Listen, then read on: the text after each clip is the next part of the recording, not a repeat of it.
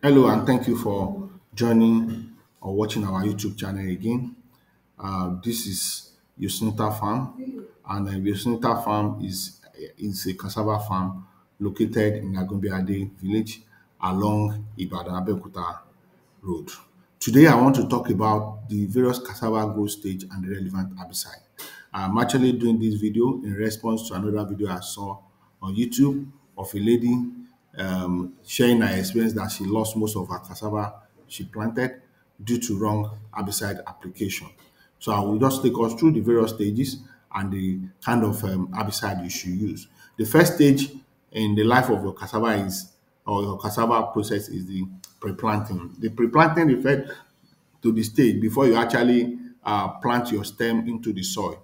So the kind of activities you carry out at that stage is called pre-planting activities. And for herbicide application, what you do at that stage, your objective is to do 100% eradication of the plants, of anything green on the land, even including your cassava. You want to eradicate it 100%. And so this stage is very important because if you don't eradicate those stubborn weeds at this stage, they are going to become problem to you at the later stage.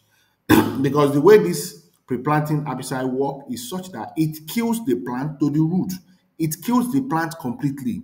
And that's the difference between pre-planting and post-emergence herbicide. And I will talk about post-emergence herbicide at a later part of this presentation. So you want to use good pre-planting herbicide and you want to do an effective pre-planting herbicide application to ensure that all stubborn weeds are killed. They are all controlled at this stage so that they don't give you problem at the later stage. If you don't control your grasses and those perennial weeds now at this stage, pre-planting before you plant the stem, you will struggle to be able to control them later because they are usually very difficult to control. So you have to do apply your pre-planting herbicide before you start your maybe your ridge making or before you plant. That's when you apply the pre-planting herbicide. Common pre-planting herbicide, in fact, only one I know is glyphosate product. An example of glyphosate product we have in the market include things like weed feed, weed off, Sarasate, Fosop. Once you get to any agrochemical shop, just tell them you want to buy any glyphosate product.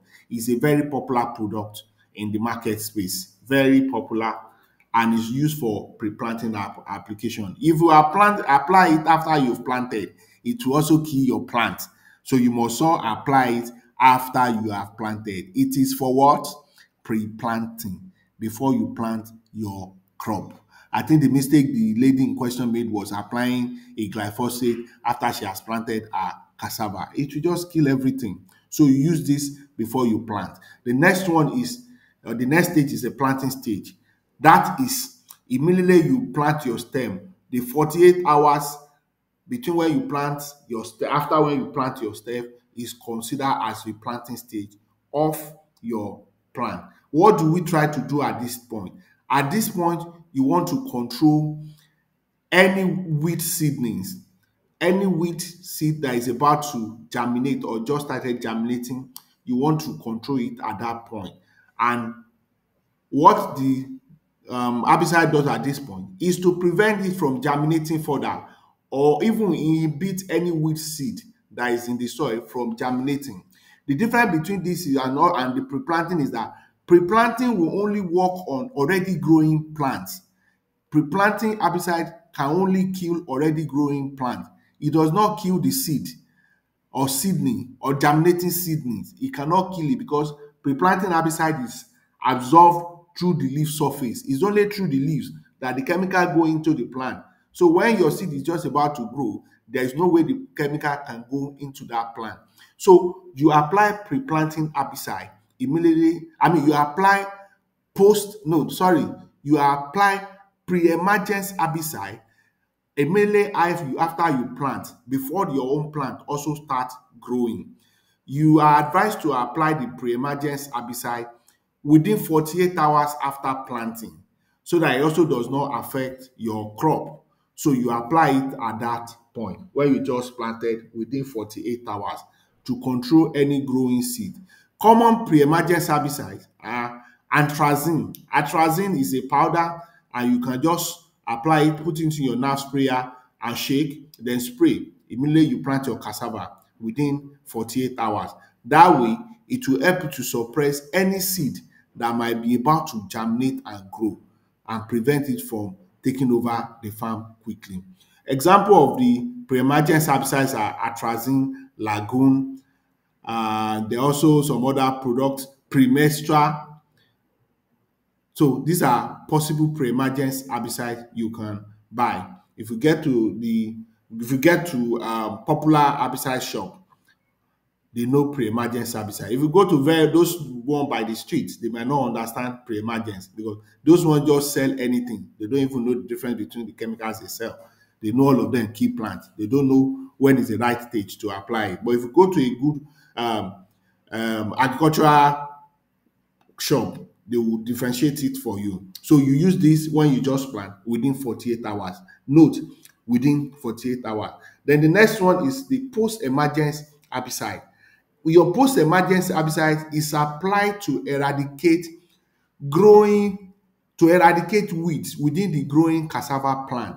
You've already planted, your cassava has started growing, so you apply post-emergence to eradicate whatever weed you may have. Before I finish on this post-emergence, please kindly like and follow us so that you can always benefit from this kind of content, and you can also encourage us to produce more of this kind of content. So you apply post-emergence where your cassava has started growing. As much as possible, if you have done your stage 1 pre-planting and planting correctly, you will not need to apply post-emergence herbicide until like week 10 of you planting. Between week 8 and 12 after planting, that's when you typically need to apply post-emergence herbicide. But if you don't do it very well, if you don't apply your pre-planting herbicide and planting and pre-emergence herbicide properly, you might need to apply this early. Sometimes when we have this early weed infestation, because your plant is not strong yet, the cassava is still very tender, they are just growing, we just resort to use we use manual method, because if you also spray post-emergence herbicide when the plant is very early, it can also kill the plant. How does this post-emergence work? Post-emergence herbicides work by contact. They are called contact herbicide. They only affect the plant that they touch, which means if your cassava is very young and the chemical should touch them, their leaf will also wither, they will dry up.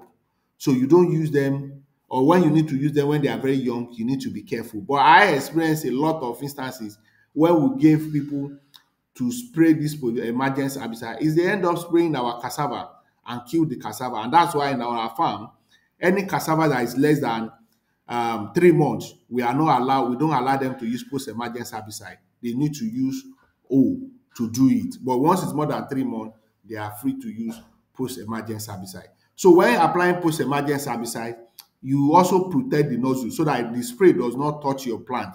That you call it a sheet. You put a sheet in your nozzle so that it shield away the chemical from spraying the cassava. So you lower your hand below your growing cassava and gradually and gently spray the weed with the herbicide, with the post-emergence herbicide. Remember, use post-emergence herbicide to eradicate weed within growing cassava. So you spray it on those weeds gently. And also at that stage, you also expect that your cassava wood stem is also becoming a bit woody, so that even if it touches it, it does not kill the plant. As far as your cassava stem is brownish in color, the chemical can no longer kill it. So you apply it on those weeds. Common example, contact herbicide. In fact, all of them are contact herbicide. All the ones we use as post-emergence are contact herbicide, meaning that they only kill the plant they touch. Example is glufosinate ammonium. That's the chemical name. And paraquat. Unfortunately, today paraquat is banned in use in Nigeria. Is getting banned because it's carcinogenous. So people are discouraging people from using paraquat globally. Nigeria has banned it, but I know Ghana has not. They still use it in Ghana, they still use it in Cameroon, but you cannot import paraquat to Nigeria again.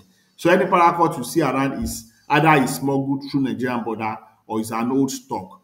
But the common one we are now using is glufosinate ammonium. And come example of this glufosinate ammonium product in the market is Dragon. We use Dragon on our farm and we find it very good in usage. And how is Dragon different from glyphosate? The pre-planting is that when Dragon kill plant, it only kill the top. E only kill from the stem up. It does not kill to the root. It only kills the part it touches. Any part it doesn't touch will not die. It will not kill it. So if you spray it on grasses, the grass will dry up from up to the root, and in few days the root will grow back again. And that's why I was saying at the pre-planting stage you need to do efficient and effective control, because the pre-planting herbicide kills everything, but you cannot use it within the growing cassava stem. For post-emergence herbicide, even when the chemical touches your cassava, the cassava will still grow back in few days. It's only the growth will slow down.